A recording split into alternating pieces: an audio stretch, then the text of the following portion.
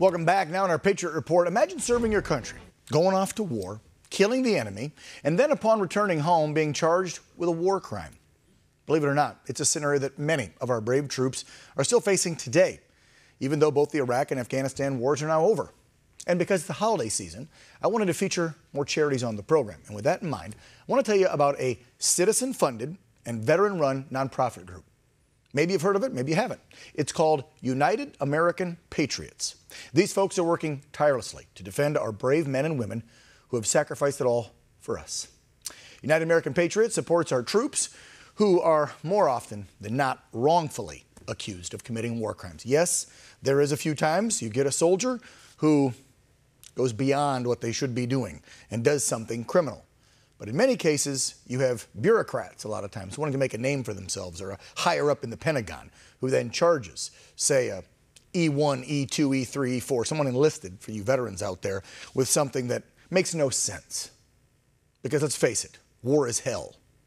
Now, the nonprofit group supports these brave men and women through legal representation, financial support, and also it helps to try and reintegrate them into society once they're found innocent. And seeing that Christmas is just days away, I also wanted to highlight this charity because they're actually helping to give back to kids this holiday season by partnering with Toys for Tots. To learn more about this amazing nonprofit, I want to welcome now, for the first time, retired Marine Lieutenant Colonel David Bull, as he's known, Gurfein, to the program. Bull, thanks for coming on. Appreciate what you're doing. You're the CEO, you're the top dog over at this charity, and I forget who brought it to my attention, but when I saw you guys were doing Toys for Tots, plus just what you're doing for our brave folks who have served this nation, and we've heard so many horror stories about folks, especially in the Obama administration, who were brought up on charges that were just hogwash. I don't know what else to call them. And I've seen that your group goes out there and helps these men and women get exonerated. So my hat's off to you. I tip my hat to you. Thanks for coming on the program, Bull. How are you? Outstanding, and thank you so much for having me on here. It's a real honor and a pleasure, and especially this time of year. We've got a lot of people focusing on what needs to be done to take care of those who are in need right now, and certainly our warriors are a group that should always be looked after. Yeah. Let's look at it this way. If we didn't have them defending us, you and I wouldn't be sitting here on television talking about any of this. We wouldn't be celebrating Christmas in a couple days. Let's be real. They are the reason that we're able to do everything that we're able to do in this country. And thank you, by the way, for your service. I know you put in a few as a jarhead. So thank you, Colonel. I appreciate that. Talk to me about how this charity got started. How long have you guys been in business? Yeah, so we've been around for over 16 years now, and it was founded by a Vietnam vet, Marine, sniper, warrior, highly decorated, Silver Star, Bronze Star. And this gentleman, he saw the Haditha and the Hamdaniya Marines being walked around in shackles, and congressmen calling them murderers before they had even been brought to trial. And we saw that, he saw this as unlawful command influence, that everybody deserves a presumption of innocence, especially when the enemy is accusing you of a crime. And so he actually mortgaged his home and brought this whole organization into reality, and it's grown ever since. We've had hundreds of thousands of supporters across the nation who have come in and just basically said, give our warriors the same rights that they're out there fighting for on our behalf, and give them an honest trial. Like we just had a trial yesterday where, unbelievable, where the defense was talking about, don't give these guys a fair trial because it could impact your career. And that whole case may get thrown out. That's the MARSOC 3. That's 3 Marine Raiders that we're supporting right now. So it's an ongoing problem, and it's one of those things where you would expect more from those who are actually trying to bring to light what is right and what's fair for those warriors who are selflessly serving on our behalf. Yeah, I have a really close friend who was brought up on charges, bogus. Been trying to help him during the Trump administration get a pardon on what happened to him. I probably didn't know about your group in his case, but I've looked at over and over again and what he did in my book. And again, I'll point this out because I don't want anybody ever accusing me of stolen valor.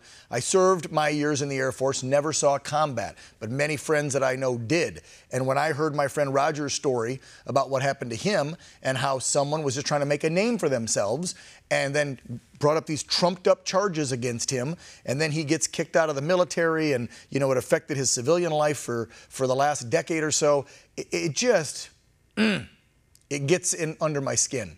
And I think more than not, Colonel, and you probably know better than I, this happens a lot, more than the American people realize, right? Where troops come home and they're brought up on these charges. Well, you murdered that person. You didn't need to shoot them. Again, as I said in the intro, war is hell. You send an 18-year-old to war, right? 2-3 deployments, and expect them to not engage, less engaged, and be this perfect soldier who doesn't, I mean, the expectations are ridiculous by bureaucrats. Yeah, and that's the challenge, is that, you know, our warriors are, by and large, doing the right thing. And they should be given the presumption of innocence. And especially when the enemy is making the accusations. We've got warriors sitting in prison right now. One of them was accused of killing 16 civilians. And when I went and talked to him, he said, I didn't kill 16, I killed 20. And some of them were enemy combatants. But our government chose not to listen to what our warrior said. He actually talked, they listened to the Taliban. When we actually went out to do an investigation, nobody ever saw the bodies. Everybody took the word of the Taliban. And the Taliban gave the evidence, and the United States government flew in Taliban to testify against this warrior who's now sitting in prison for life. And so everybody's story they heard from President Obama was, hey, we're going to prosecute this case aggressively. It's like, hold on a second. Our job is to investigate the case aggressively, not prosecute. No, I remember that's all we heard. And you heard Secretary of Defense came out and said the death penalty is on the table. So they really pressured this kid. It was a horrible situation. Staff Sergeant Bob Bales, he's still sitting in prison. His wife has moved closer to the prison so that he could still be a great father to his 2 children. He does homework with them every day. He's an amazing individual. You got Staff Sergeant Calvin Gibbs, wasn't even in the area when supposedly he was accused of committing murder. But I don't mean to interrupt. Can I ask you something real quick? Because we're short on time, and I want people to understand this.